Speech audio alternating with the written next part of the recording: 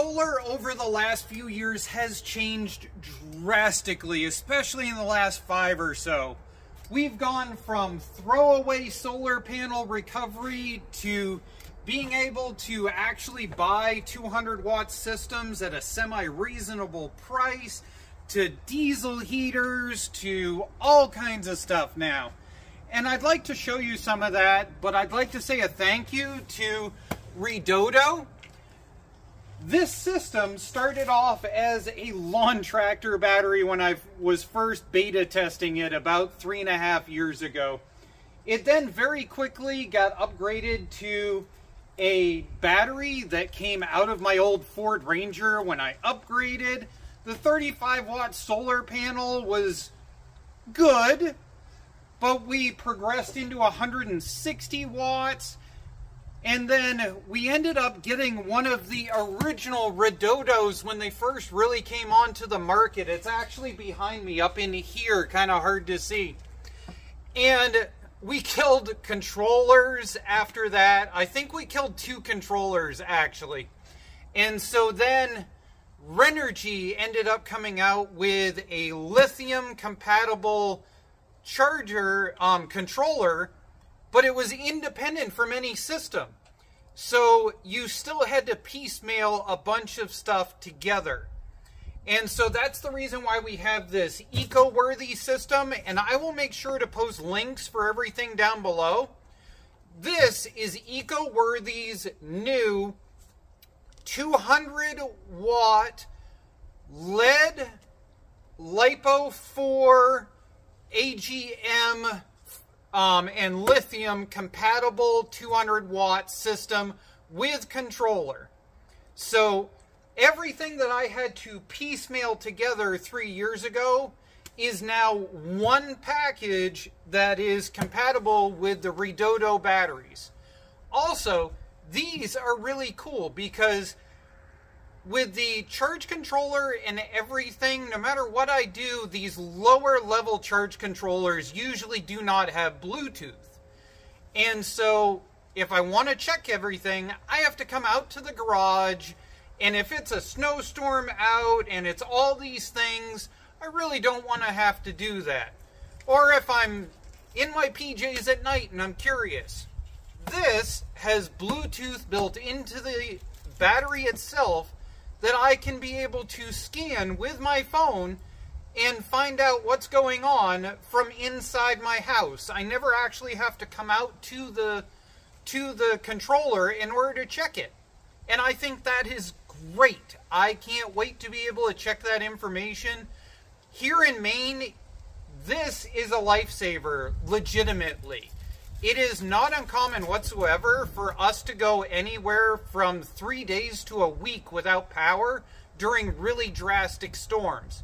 So when I have a baby in the house and I have to be able to keep milk on hand that is safe for the baby to drink, I have to be able to heat an area of the house in order to have the baby safe, and all of that stuff, because of Redodo, Renogy, eco-worthy, and all the others that I've worked with over the years, I now have that capability in my home. And that gives my better half peace of mind, and it gives me peace of mind. So back when I got this battery, I was that dumb customer. And I sent Rebo a message saying, "Where the hell are these? I didn't find them in the package." And they sent me a very nice, polite customer service email that it was in the foam packaging so that it wouldn't scratch up and mess up the battery. That was cool.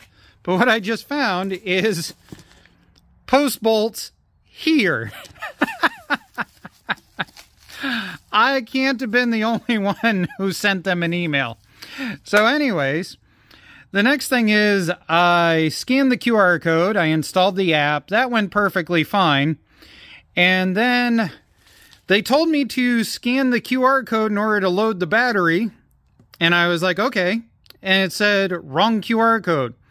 And I went, oh yeah, stupid. Bluetooth. So I scanned that one. And then it said, error, cannot connect to Bluetooth device. So I made sure my phone had Bluetooth on. And I was like, I don't know what to say here. So I threw a voltmeter on. And this thing only came with 3.2, 3 point whatever volts in it. I'm betting that the app will not connect until this thing is back up to power, which I didn't plan on. And yeah. So it's a good thing that, again, in this whole sorting out lithium thing, I ordered up a GOOLOO 100 amp charger because it's one of the few chargers that was made for race cars that is lithium compatible. So I'm going to be throwing this on the GOOLOO in order to be able to run the heater tonight. Otherwise, my better half is going to have my hide. Imagine my surprise that in Maine I couldn't manage to find metric ends for the wires. So these are 1/4 inch and a step bit, and we've got them so that they now fit. Not the right way to do it, but it's going to get us up and running. Don't mind the rather warped GOOLOO. That's what happens in summer when you leave it on your dashboard in your truck. My bad. But I wanted to pass this on because I've had this problem happen in the past, and it happened with these. There is something about the design of these that when they get below a certain voltage, the only way that you can charge them is to have them totally disconnected from everything. I could not have the diesel heater connected. I could not have this connected. It had to be totally disconnected from everything to charge it. I don't know why they do that. My theory has always been that the BMS that's inside these things goes postal, and that's the reason, but it is what it is.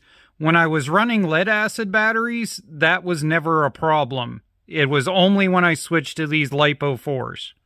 And 1 hour later, we've come in, we've hooked up our negative side on here. We're still trickle charging it just to make sure. We can see we're matching at 13.4 here. We've got our charge circuit coming in. We've got our diesel heater out. We've got our negative that is coming down to the battery here. As you can see, this is not connected yet, but we should be perfectly fine to hook this up now. If I touch it, right there, as you can see, nothing died, so we can connect that up and should be all set to go and leave it on that overnight. Alright, let's see what we can do here. Add via Bluetooth. Oh, cool, found both of them. Connect. Now right now I've got it on the charger, so I wonder if it'll see it. So if I click it, oh, there we go. Charging at current rate, 11 hours, 12 minutes. Cool. That sounds about right to me.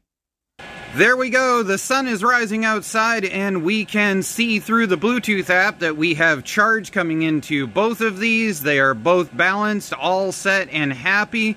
We've got a cord here, just haphazardly hooked up to our diesel heater, which, yes, is leaking. Welcome to owning a diesel heater. I don't care whether it's a Hackery, a VEVOR, whether it's whatever, any of them. The first two things that you should buy along with your diesel heater is a spare pump and spare lines for the diesel heater. They all crack out after about 1.5 years. This one is 2 years old and it just blew a line. The other thing is buy yourself a gasket kit and make sure you get the gasket kit that actually has the, what do they call it? Glow plug along with the screen that goes with the glow plug. Anyways, I need my coffee. It's early morning. I'm going to shut this down so I can fix it, but I wanted to end this video with showing a screenshot right now that's going on with the batteries that I just recorded.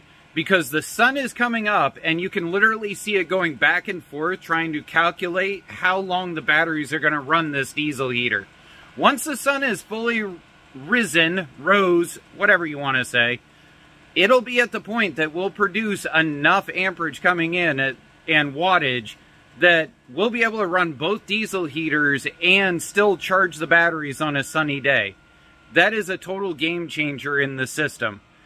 Anyways, thank you very much, and I hope this was helpful for you and gets you up and running on your micro solar system.